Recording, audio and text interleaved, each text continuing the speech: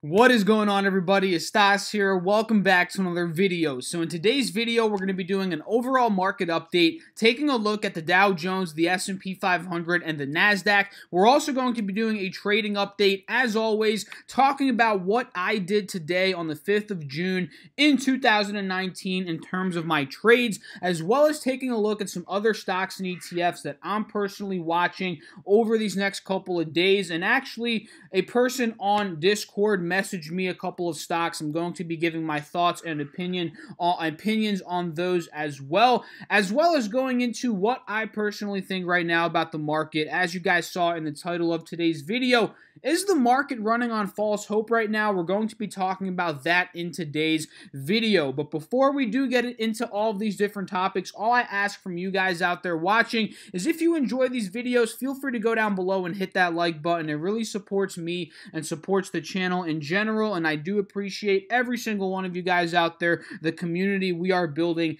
is absolutely amazing. So let's just hop right into the topic of today's video, starting off here with the S&P 500. The 500 largest publicly traded U.S. companies on the stock market ended up having a very nice day today, up 22 points at the close, up 0.82% on the dot here. The Dow Jones Industrial Average up 0.82% at the close, up 207 points.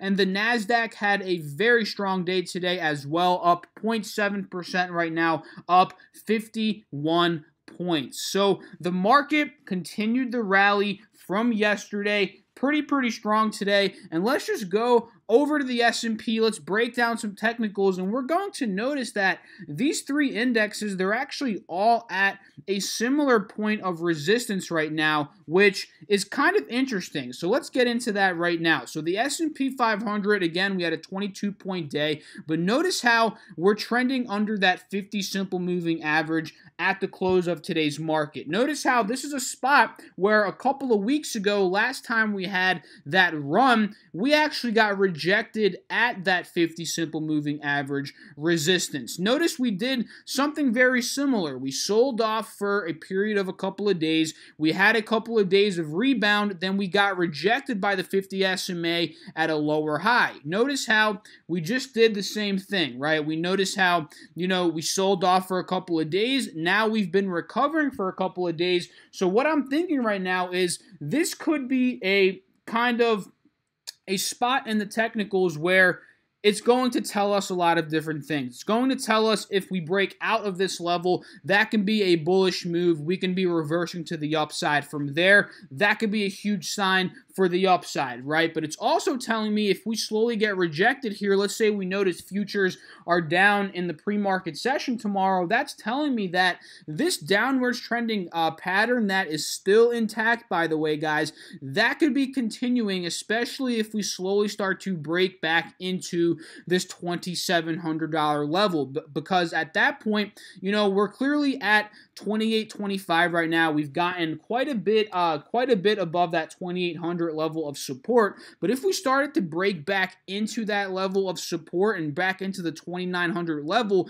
that's a pretty strong confirmation in my eyes that we did get rejected by that 50 simple moving average. So, on the 184-hour chart, guys, the S&P, it's clearly still downtrending, and this is a very critical spot. So keep an eye on that. Also, the RSI is creeping up to the overbought status. Is this a point of rejection? I'm very excited to find out. So going over to the 20-day 1 hour, we're kind of a bit higher on these charts today, obviously, than we were in yesterday's session, but we are still trending under that 180 simple moving average resistance. We talked about in yesterday's video how we broke the 50 SMA here on the 20-day 1 hour, but we were still downtrending because we were still trending below the 180 SMA. The same thing stands today. And if we were to break out of this tomorrow, let's say over these next couple of days, that's a very big bullish move. But if we got rejected here, slowly started to fall back down, and especially if we broke 2,800, like I said a couple of minutes ago,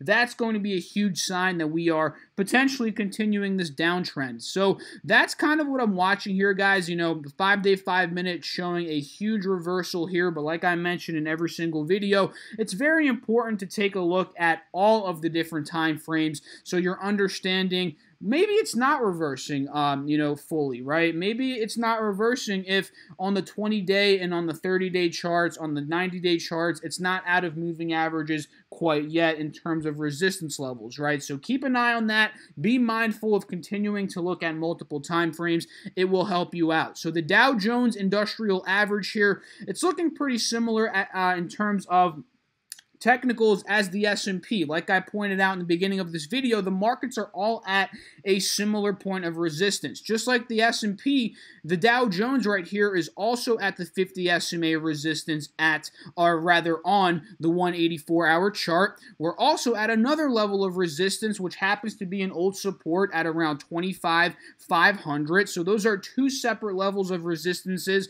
we are at right now. So tomorrow is going to tell us a lot about the Dow. Are we breaking out to the upside here above moving averages, or are we going to get rejected here and slowly start to push down, which is going to confirm to me the continuation of the downtrend here. Going over to the 20-day 1-hour chart, very similar to the S&P, we're trending between the 50 and the 180 SMAs right now, kind of hovering in between, and we are right under the 180 SMA here on the Dow Jones. So tomorrow, very self-explanatory here, like I mentioned for the S&P. If we break the 180 SMA, that's a huge sign that we could be bullish from there. If we end up getting rejected, let's say the futures are down, we could be heading down here on the Dow Jones Industrial Average, and I can't hammer it in enough, guys. A lot of people, are saying, oh my God, we've had 2-3 green days now, the downtrend is over, but it's not, right? It's not, it's almost over.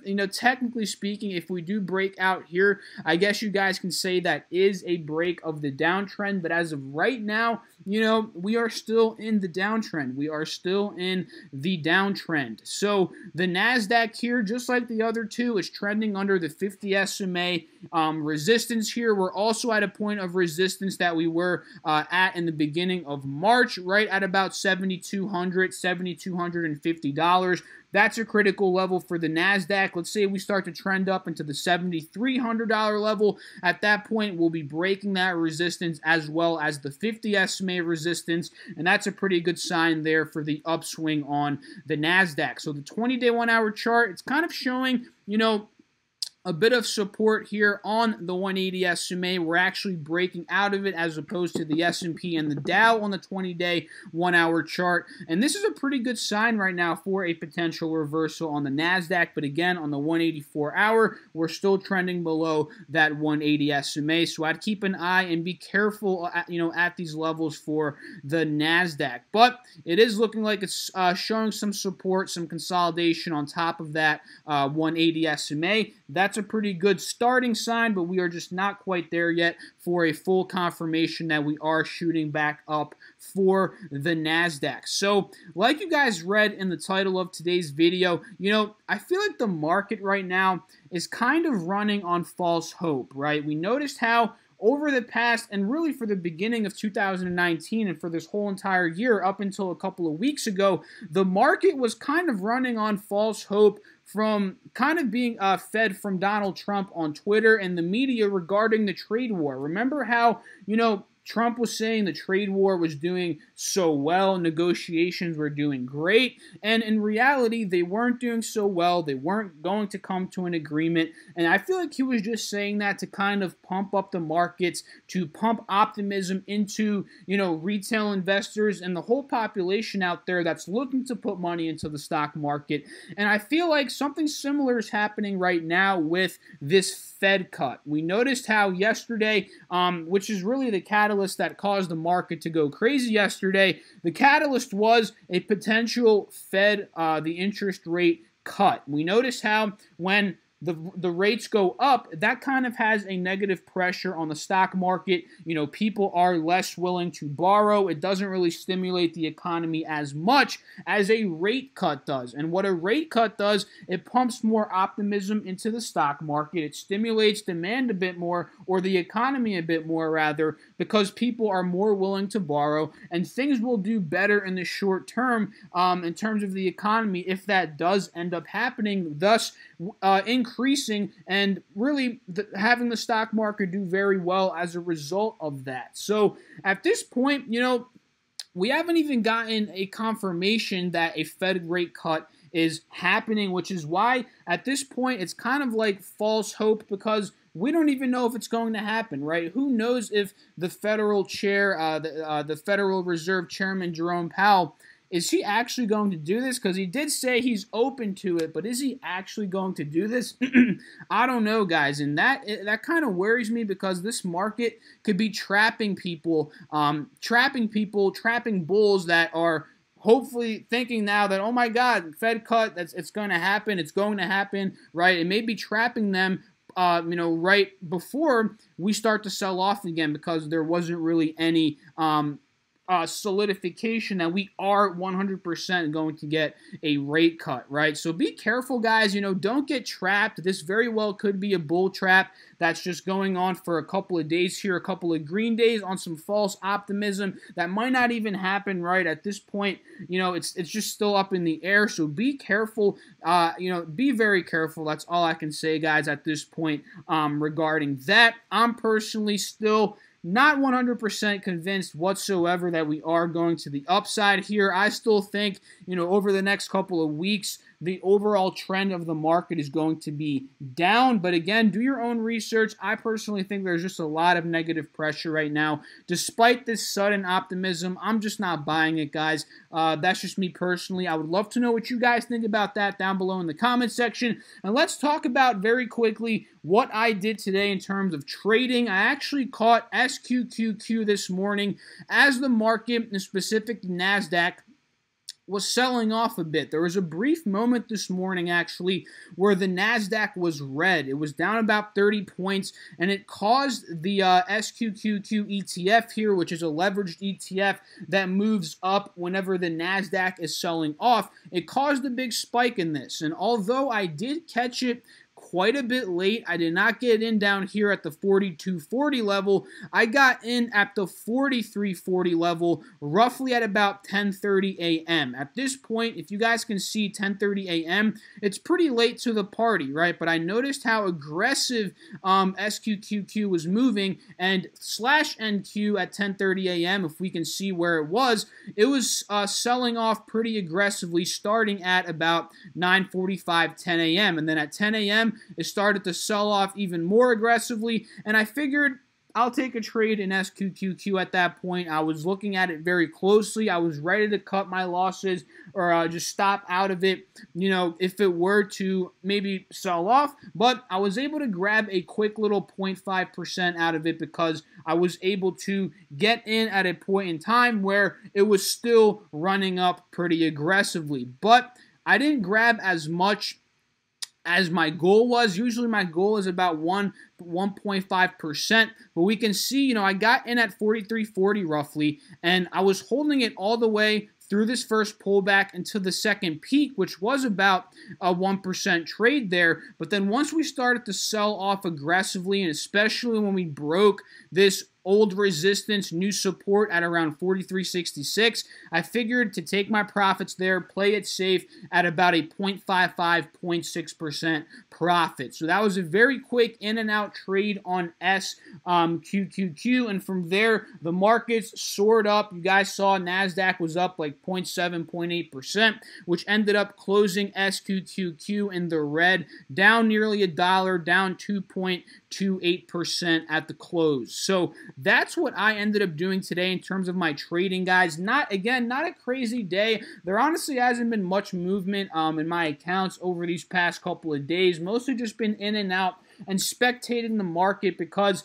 I personally think the market is just setting up and trapping some bulls right now, and it's looking to potentially reverse here in the next couple of days to the downside. That's what I'm personally thinking right now, and I'm just gearing up my cash, getting ready for maybe another SQQQ play where the profits may be way bigger if we do see a big dump on the market. SQQQ can fly up 6%. SPXS, which has been getting beaten down, this can fly up 5, 6, 7%, if the markets do end up selling off. And I'm just waiting for that, guys, right now. These are both looking pretty juicy. RSIs are oversold. Both are at nice dip buys from their peaks a couple of days ago. I'm just waiting for the reversal right now. My spidey senses, my gut gut is telling me that it's coming, and I'm just going to be waiting for that. So those are two. Might as well start off the what I'm watching part of the video right now. Those are two that I'm watching: SPXS,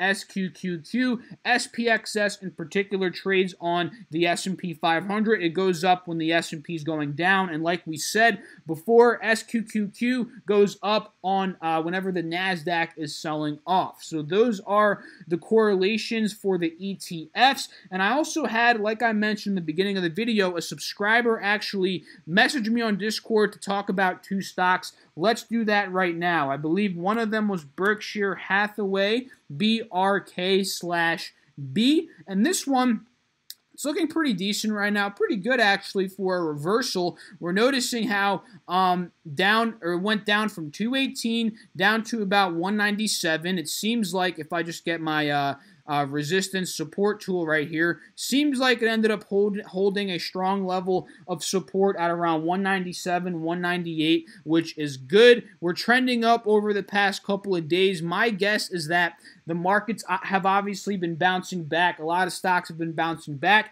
That is why Berkshire has pretty much just been following that, which kind of makes me a bit worried, because if my theory plays out here that the markets are going to continue their sell-off over these next couple of days, maybe not tomorrow, maybe not the next day, but at some point, you know, this can be a trap as well, where it seems like it's been following the markets down, now following the markets back up. Maybe it'll trap us here if the markets sell off, and we might be pushing back down on it. That is something that's a bit risky here, which, in my opinion, you know, I'm probably going to be staying away from it, because, again, I don't want to get in this bull trap. But let's just say the markets do reverse and BRKB follows the markets. You know, what I'm going to be looking at that point is, let's say we break above this 203, 204 level of resistance, which is strong and coming up. You know, we could be moving back up from 204 up to the next spot, which is going to be roughly 207. So at this point, you know, the RSI is overbought. That's a bit concerning as well. But a good thing is, over the past couple of trading days, again, the markets have been recovering, which in my opinion influences this price a lot. But we broke above that 50 simple moving average resistance. That's a good bullish sign on BRKB here. And what I would like to see ideally before entry, if I do enter this, again, I don't think I'm personally going to at this point, because I like focusing more on my strategy with the ETFs. But what I would like to see is a pullback, a retest on that 50 SMA support, maybe at about 200, maybe at about 202, and from there, that'll bring the RSI down a bit. That could be a better entry up to the resistance at about 204, and if we broke 204, that could be a spot to add more money into it if you're swing trading, right? And from there, you can hold it up to 207 if it does end up going to the top of that channel. And from there, if we're going to the drawing tool very quickly, the trend line tool, you can see it's about a 2% margin of profit from where it is right now. Let's say you got in at 202, that's about a 2.65% margin of profit up to $207. So that's kind of the breakdown right now on BRKB. A bit nervous that it's just simply following the trend of the market, and if the market dumps, it'll follow it back down. But I still figured I'd break it down because a Discord member, again, messaged me about this, and I do like breaking down stocks that you guys shout out. And please, feel free to DM me any stocks, and I'll talk about them in this video. So another one was CAT, ticker symbol CAT, kind of in a similar situation to Berkshire here. It's been following the markets down. You know, industrials get hit pretty hard when we're in a trade war, tariffs. Those hit industrials very heavily, and you can see how hard it got hit back in October. And now, you know, like I said, just like BRKB, we're trending above the 50 SMA here on the 184-hour chart. That's a pretty good sign of a reversal. We're looking to hold that level as a new support, but we're not fully doing that quite yet. Actually, we are, but we're not fully confirming the bounce off of the support level, which is what I would like to see before entering here. But again, I'm not too convinced on CAT fully reversing here if the markets and the trade war tensions continue to impact the market, which I personally think they will. I think CAT is just going to continue to fall, unfortunately, because like we said, industrials, just take a look at some of the other companies, guys, Boeing, CAT, a bunch of these, they just get hit hard during times like this, especially with the China trade war. So I'd be careful with CAT, but we are looking to break back into a zone here between 122, which is a support. We are noticing that we're holding right now, right, since we are above 122. We're at 123 right now. And you guys, if we hold this level, we slowly start to trend back up. I'd wait for a potential resistance at about $128, which is this next one that I'm seeing here. So it's looking pretty good, right? We would just need to see a pop and just a confirmation of the bounce on the 50 SMA to the upside here. There could be some potential. So some other ones that I'm watching here heading into tomorrow, guys.